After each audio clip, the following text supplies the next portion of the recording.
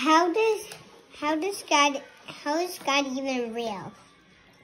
Hello, Miss Maddie. It's Pastor Chuck, but you already knew that. So I heard that you were wondering whether God was real. And you know what? That's a really good question. Even big people don't even know how to answer that question. I don't even know if I know how to answer that question, but I'm going to do the best I can because I just got your text and I totally love the idea of you wanting to know. So here's the deal. Point number one, just because we can't see something doesn't mean that it's not real, right? I mean, we can't see God, so we might think, well, if we can't see God, must not be real.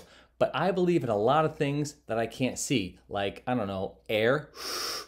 I'm breathing right now. I believe in air because if I didn't believe in air, if I didn't have air, I'd be blue and it wouldn't go very well with me. So right now, you are breathing air that you can't even see. You believe in air and it's real.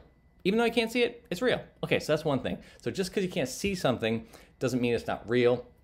Even though you can't see it, it might be real. God can't see, he's real. Okay, there's another thing. I love seeing things grow. Check this out. See this little plant?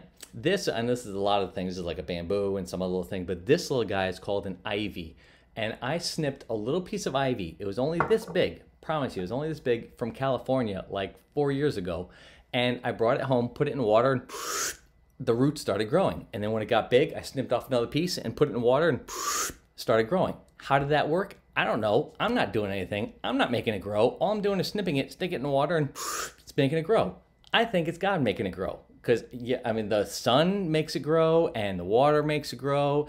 But who made the sun and the water? God. So who's making it grow? I think it's still God. Okay, here's another one.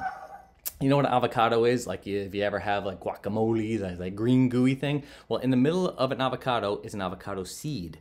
And it looks kind of like this. But what I did is I stuck it in some water. See, stuck it in some water. And then what are these little dangly things? They're roots. Again, did I do anything useful? No. All I did is stick it in water, waited like, I don't know, a month, so it took a long time, and then we got little roots growing on there. And once again, I love seeing things grow. Why? Because it reminds me that God is doing the work. All I did is stick it in some water, and it started growing. Now, how did the roots know to go down and not go up? I don't know. God's pretty smart. And if I wait long enough, I bet you on the top, it'll grow a little thing, and then there'll be some leaves, and they'll grow into an avocado plant.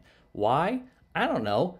God designed the stuff in there. This isn't going to grow up to be a hippopotamus. It's going to grow up to be an avocado tree. Why? Because God made it and God's in control. So that's why I love seeing things grow, because it reminds me that God is real and God's around, even though I can't see him. So that's what I do to kind of remind myself that God's around. So I bet you there are things in your life that you can look at and go, I don't know how that works. That's pretty cool.